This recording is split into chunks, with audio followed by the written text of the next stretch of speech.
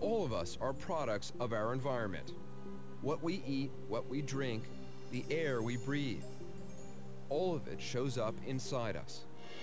And doctors don't like what they're finding in adults and especially in kids.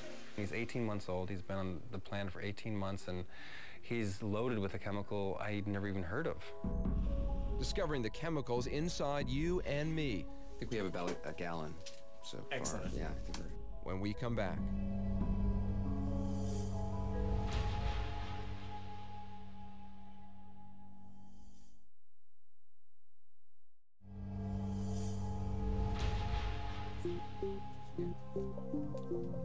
I don't like going to the doctor, so this is no fun. Not a big fan of needles. I'm here for what's called a body burden test. It's not the most pleasant of procedures. It'll take 120 cc's of blood, almost a pint, for scientists to look at traces of 250 industrial chemicals in my body. Let me just ask you, Sure. Have you ever had anyone pass out from giving so much blood? I haven't had anyone pass out. I've had people get nauseated a little bit. Well, let's get you some orange juice just so that you can fuel up after some sugar. Public health experts are only beginning to understand what harm, if any, low-level chemical exposure can cause. Dr. Leo Trasande worries most about children. We're currently in an epidemic of chronic disease among American children. Rates of asthma, childhood cancers, birth defects, and developmental disabilities are all on the rise, and increasingly are being attributed to chemicals that we're all exposed to on a day-to-day basis. You really consider it an epidemic? I do consider it an epidemic. Rowan and Michaela Holland are some of the first children to sound the alarm. In the beginning, I wasn't worried at all. I was fascinated. You made this science class? Is that what you said? 3 years ago, when this video was taken, the entire Holland family decided to get body burden testing for a story in the Oakland Tribune. Their son Rowan was just 18 months old. At the time, he was the youngest child in America to ever be tested for chemical exposure. Michaela was just 5 years old. I thought that would be really interesting to see, you know, if mom and dad are high in something, would the kids be high in it too? Their chemical exposure levels were high, but then they got the kids' results, and they were shocked. Rowan and Michaela's levels of chemical exposure were 2, 3, and 4 times that of their parents. For phthalates, also called plasticizers, found in plastic bottles, personal care products, and medical devices. For PCBs, they were used in electrical insulators in refrigerators and microwave ovens and banned in the late 1970s. But one number stood out, Rowan's level of PBDEs, a class of flame retardants found in everything from foam cushions to rugs to mattresses to casings of electronics. They were nearly 7 times the levels of his mom and dad. He has 2 to 3, or at the time of testing, had 2 to 3 times the level of flame retardant in his body that's been found to cause thyroid dysfunction in lab rats. PBDEs are neurotoxins. They throw off normal brain function in lab animals. So could they be doing the same to children or adults? The answer is we don't know. The federal government had never even received any studies looking at the effects of this chemical on human health because the federal government does not require chemical manufacturers to submit this type of data before bringing the chemical to market.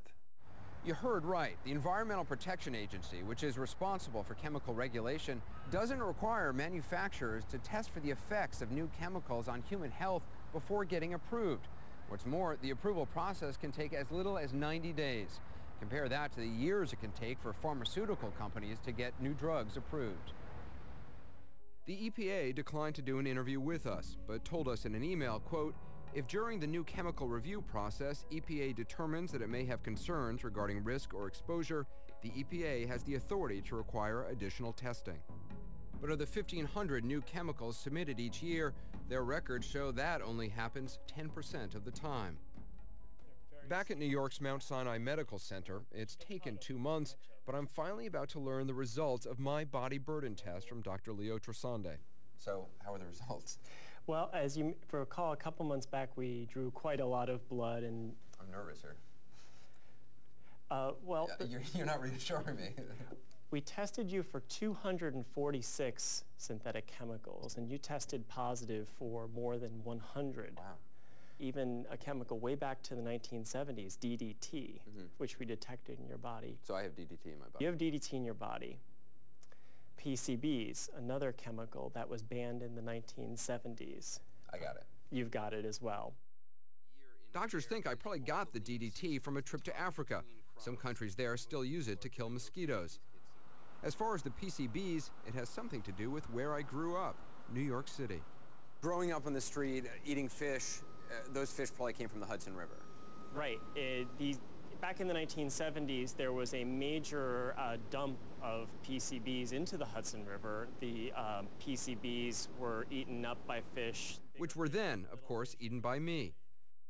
Next, my results for monobutyl phthalates, the stuff found in cosmetics, like the makeup I put on before going in front of the cameras.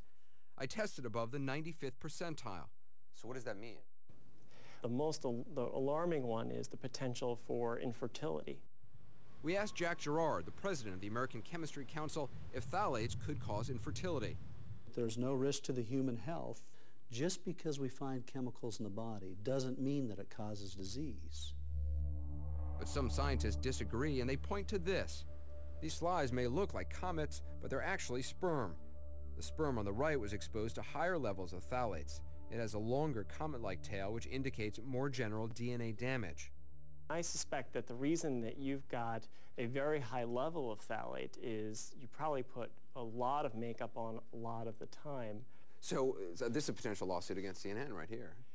I mean, you can't say for certain what the effects are of these chemicals in somebody's system.